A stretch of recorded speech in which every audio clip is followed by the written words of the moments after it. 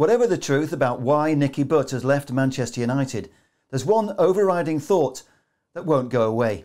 And that's this: Nicky Butt leaving Manchester United is a huge loss to our football club. It's massively disappointing to see Butty leave the Reds, because Nicky Butt has been an incredible servant to Manchester United. He's a Man United man through and through. He's got red blood in his veins, and his footballing philosophy is ingrained in the DNA of our football club. Did Nicky Butt want the job now held by Darren Fletcher or John Murtough? I honestly don't know.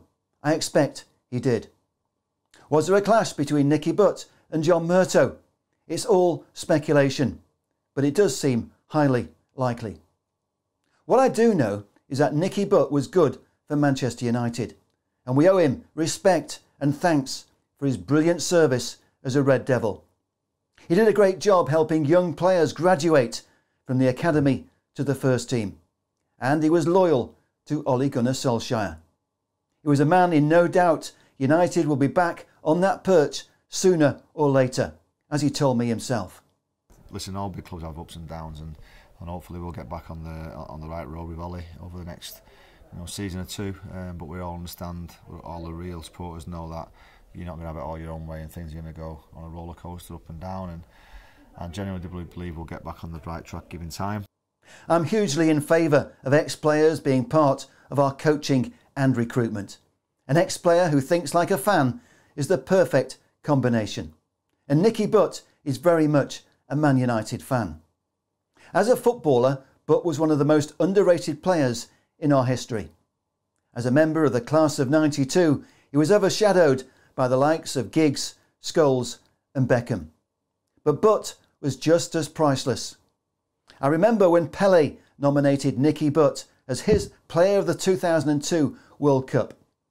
3 years earlier, Butt was a key member of our treble-winning team, stepping up in the European Cup final when Scholes and Keane were both ruled out by suspension.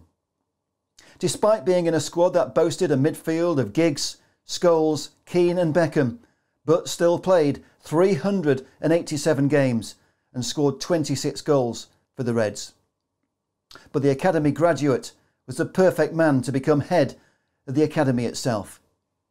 Since 2012, when he started out as a reserve team coach, Butt has been a key member of our team, elevated to head of the academy in February 2016. He's since filled a number of roles, most recently head of first team development, reporting directly to manager Ole Gunnar Solskjaer. Overseeing the graduation of young players from the academy to the first team was a role that was made for Nicky Butt.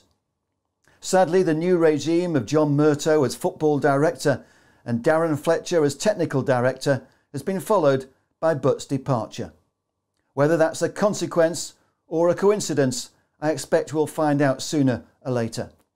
If Butt ends up at Celtic with Roy Keane, or as manager of Salford City, or assisting Wayne Rooney at Derby County, none of those jobs will be a surprise, because Butt is a hugely talented individual with experience and integrity.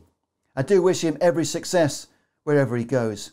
And who knows, maybe one day he'll end up back at Old Trafford. So I'd just like to end by saying good luck, Nicky Butt, and thanks for being a true Red Devil.